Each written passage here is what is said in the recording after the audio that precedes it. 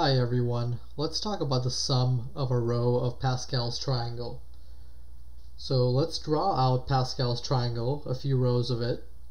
We have 1, 1, 1, 1, 2, 1, 1, 3, 3, 1, 1, 4, 6, 4, 1, 1, 5, 10, 10, 5, 1. And I think that should be good enough for now. So what we want to do is, first of all, label the rows so that we have numbered them properly. So you have row 0, row 1, row 2, row 3, row 4, row 5, and so on. So we have until we have row n.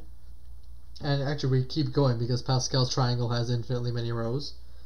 And now what we're going to do is we're going to find the sum of each row. So the sum of this row is just 1. The sum of this row is 2. The sum of this row is 1 plus 2 plus 1, which is 4. The sum of this row is 1 plus 3 plus 3 plus 1, which is 8. This row is 16.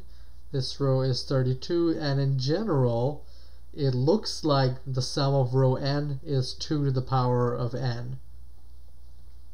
So that's what we're going to try to prove. We're going to try to prove that row n has sum 2 to the power of n. Now, there are a few ways of doing this. One is using Pascal's identity or Pascal's recursion. It's just to notice that in each row, to go to the row below, we copy 2 copies of it.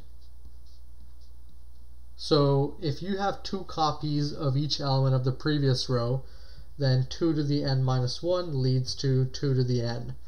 And that's simple enough. But I want to actually focus on a couple of other kinds of proofs because those are, in some sense, more important because they come up more frequently. So this recursive kind of proof is less common. And what's more common are, first of all, committee forming proofs, which are otherwise known as combinatorial arguments.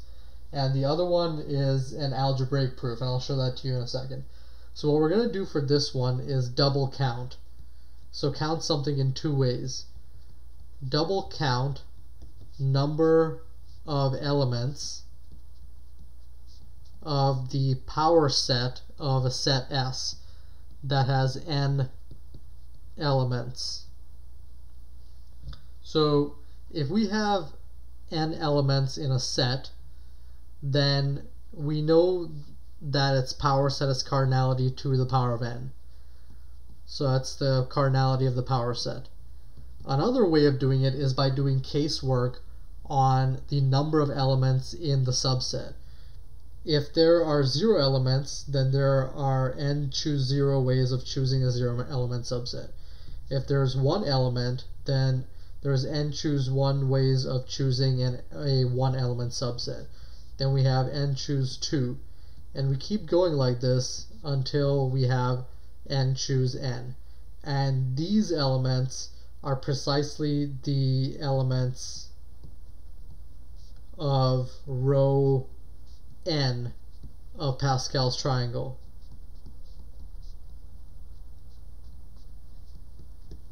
So that proves the identity, which also sums this row of a Pascal's triangle. The final proof that I want to show you has to do with, it's called an algebraic proof. So it's not quite as insightful as the combinatorial proof that we showed, but it's still useful in cases where we don't know how to find a combinatorial proof. And what this proof says is that by the binomial theorem,